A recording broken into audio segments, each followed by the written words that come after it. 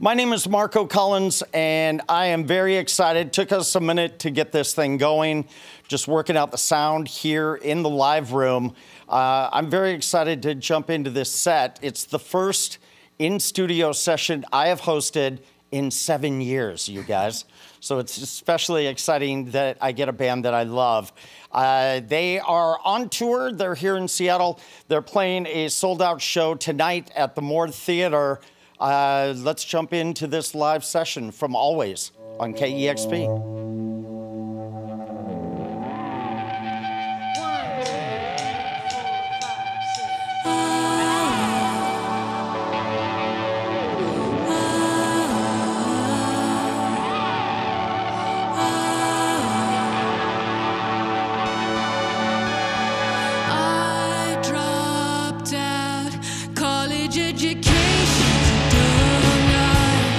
If you don't believe, let it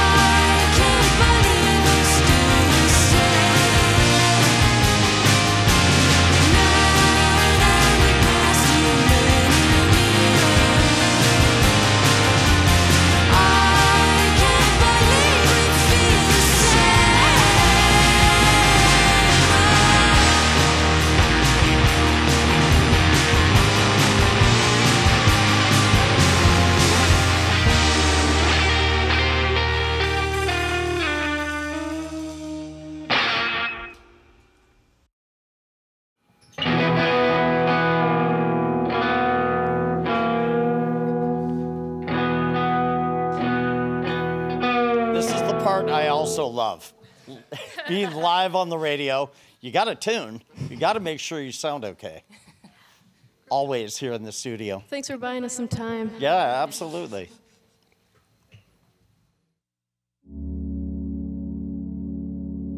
La la la la la la da da da da da and all faith in love.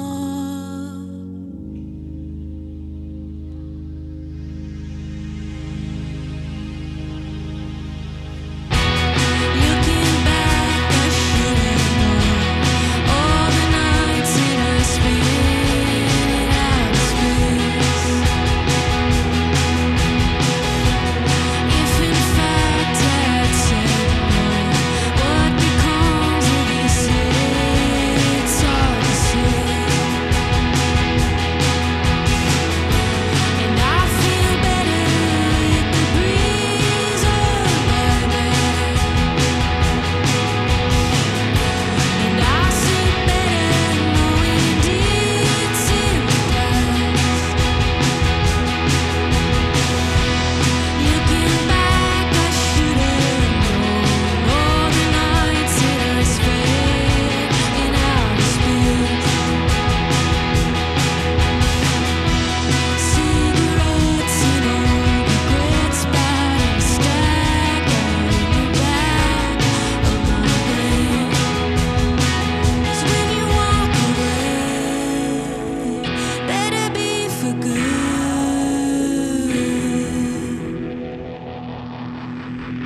I put my money on a horse who won't be steered on any course of rain.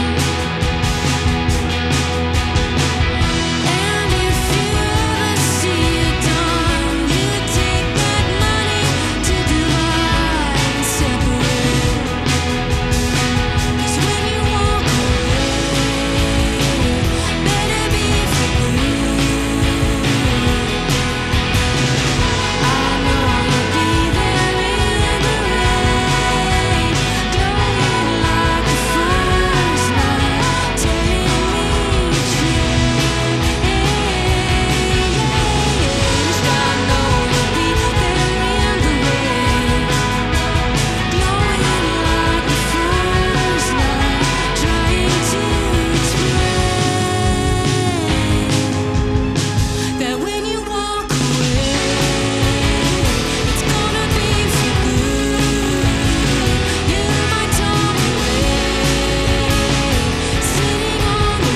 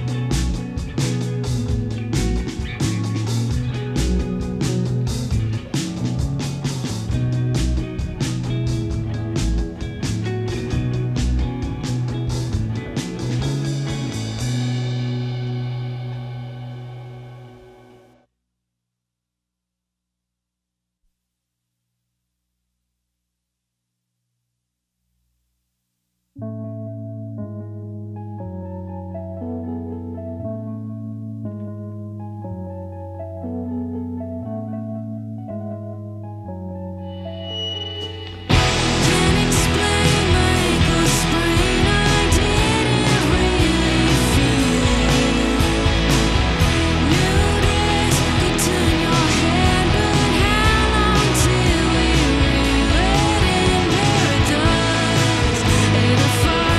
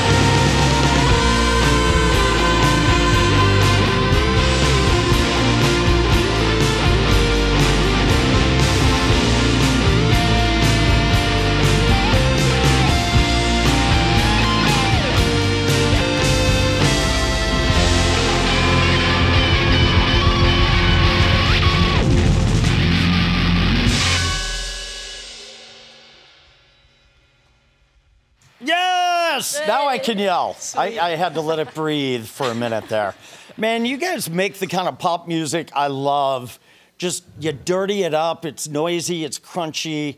I appreciate that in such a big way because you can still hear the brilliance between or just out of the just pure sweet pop music. Thank you. Yeah.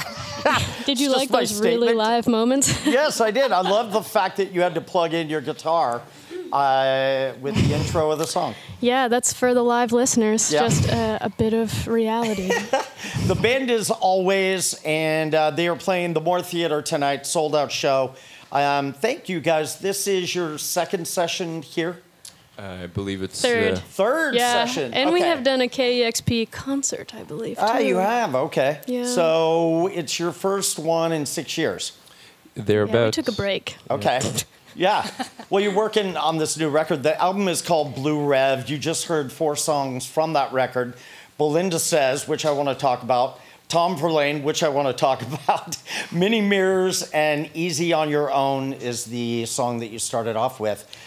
You guys kind of went away to work on this record, to write the record, right? You went to an island, I heard. Oh, yeah. Well, I'm from an island, so is Al, and so is Kerri, but I go to this place called Toronto Island sometimes when it's available, and I just walk along the shore and act weird and strange and become a loner for a couple weeks and cook up ideas. But I don't think it's all that unique, but it's it's fun for me. I mean, it sounds like just a solid place to get ideas and to clear your head. And Yeah, I mean, it's nice to be able to have the space to fail.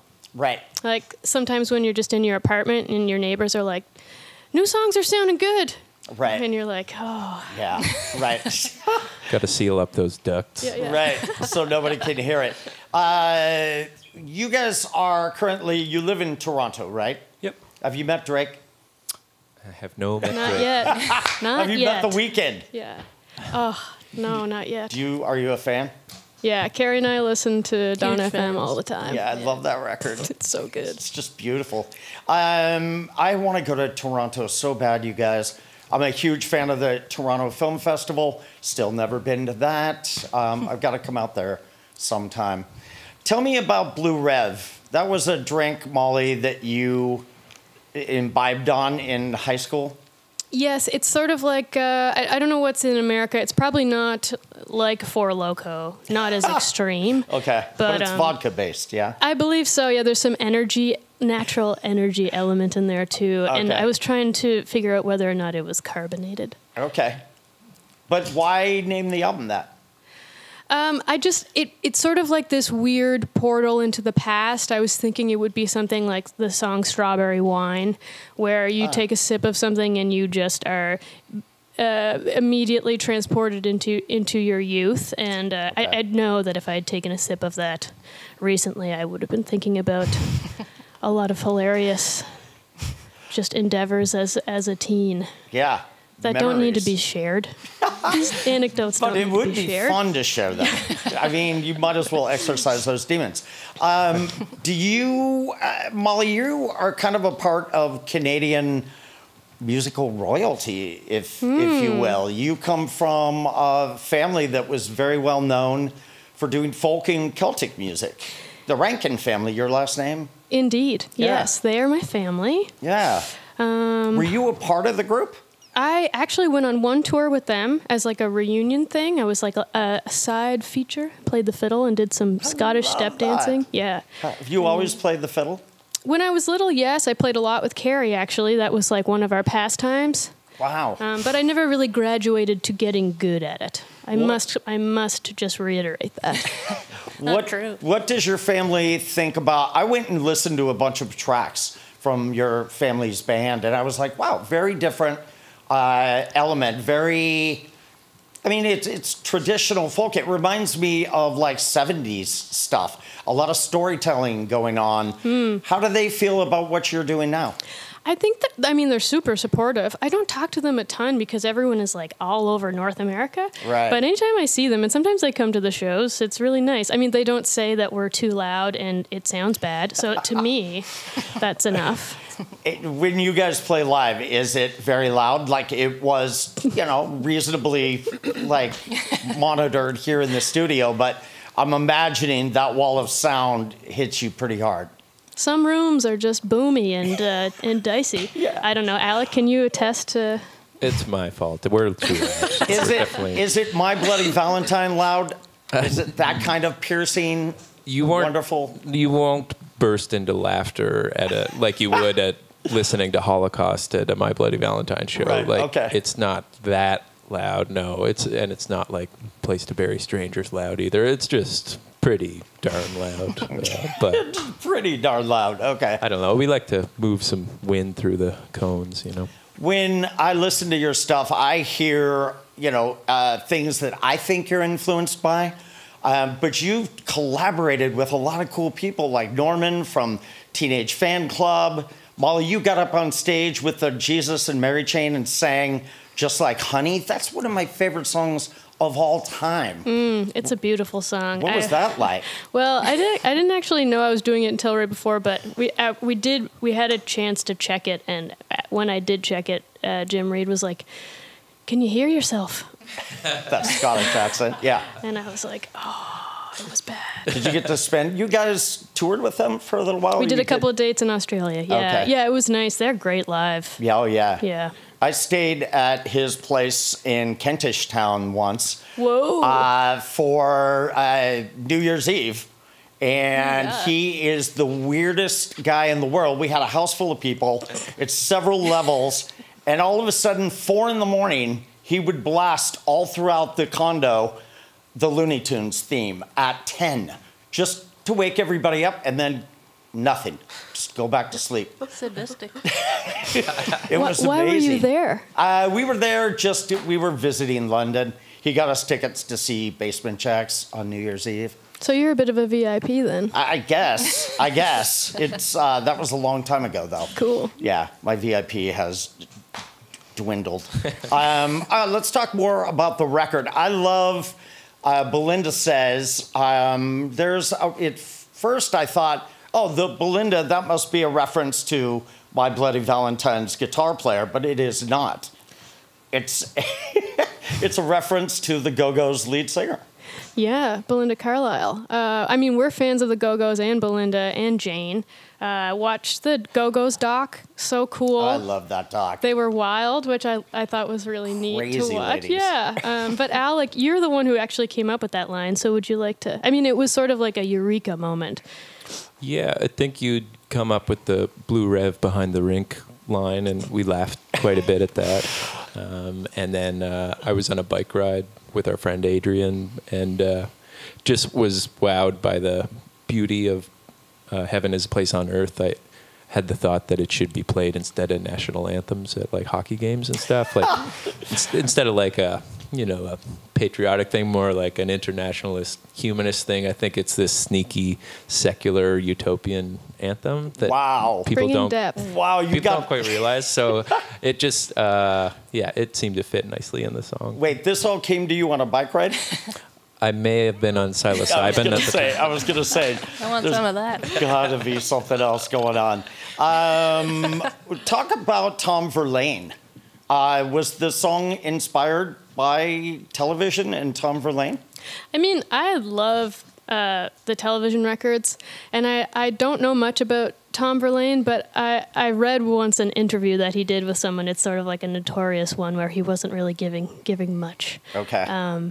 And I don't know, like there are some moments on the record where I felt like I was trying to channel a little bit of television, but this song is kind of independent of that. I thought like the final piece of the puzzle lyrically was "You were my Tom Verlaine sitting on the hood," and Okay. I just liked him kind of, Sitting on the hood. yeah, squinting, not approving, rubbing his chin on the hood in a leather jacket. It made sense to me, but I hope I'm not demystifying anything. That's awesome. I just read a piece. I know you've got fans everywhere, and you've got some pretty big fans. You guys obviously have seen the Jeff Tweedy from Wilco cover of Pharmacist. We heard it. Yeah. Yeah. What'd you think of it? It instantly sounded like Yankee Hotel Foxtrot or something. It was like, Oh, good. It did. Yeah. But I Beautiful love voice. I love that he wrote, I learned this short and sweet beauty a little while ago when it was released as a preview track for Always' new record, Blue Rev. I love the unexpected C demolished chord in the chorus. If I understand these lyrics correctly, I think the chord, C D minor? Diminished. Actually, makes the phrase, I hear it happens all the time, even more withering and full of delicious, pitying scorn. Happy to wither whenever we can. When you Poet. read that, were you like, all right, fantastic? I didn't read that part. I heard Al was playing it in Minneapolis, and I really thought it was beautiful. But I Yeah. didn't see that he said it was demolished. Yeah. That's cool. Wasn't that great? Yeah. Thank you guys very much for coming in. I'm really grateful that I got to witness it firsthand because the show is obviously sold out. So always playing tonight, more theater, and we hope to see you next time you're in town. Yeah, thanks for coming out of retirement. Yeah, it's so nice to be back. Blue Rev is the name of the new record, and this is KEXP's In Studios.